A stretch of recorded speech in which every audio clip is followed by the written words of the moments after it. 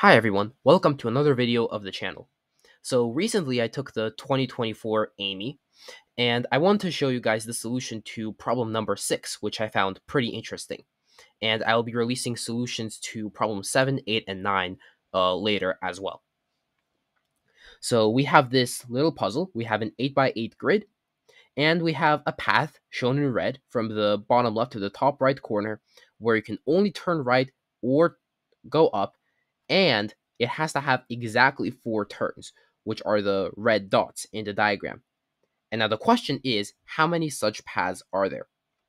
So to get started, first of all, we will split this problem into 2 cases. Note that there are either the paths where the first movement is to the right and paths where the first movement is up, but these cases both have the same number of paths in them, so we will simply first consider the case where the first movement is to the right and then multiply by 2. So multiply by 2 is something we cannot forget to do at the end. All right. So now the question is, how do we define a path? Like, what parameters are there that define a path? Well, of course, it's the turns, right? So first of all, you have to turn somewhere along this horizontal bottom edge of the grid, right? You have to somehow get off that grid. So that's the first thing you have to do. Then you have to make these 2 turns right here somewhere in the middle of the grid, where you will eventually get, through a movement upwards, to this top part. And then this turn, of course, is already predetermined, right?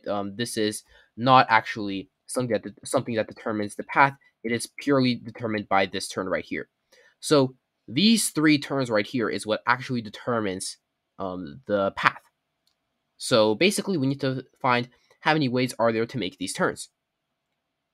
Well, first of all, we will consider these 2 turns that I am pointing to in the blue arrow. And the reason we will consider these 2 turns together is because each of these turns corresponds to exactly one of these 7 columns, right, of the grid, the 7 vertical lines of the grid. So once we choose 2 of them, right, these 2 turns are going to be along the 2 vertical lines that we chose. Therefore, there's exactly 7 choose 2 different ways to choose these 2 turns. Now, once you do that, there's exactly 7 ways to determine this turn right here. And that's because once you choose these 2 turns, right, you can make the path like this, you can make it like this, right, and so on. So there's exactly 7 ways where you can place this turn once the vertical lines along which the first 2 turns are going to be placed on are determined.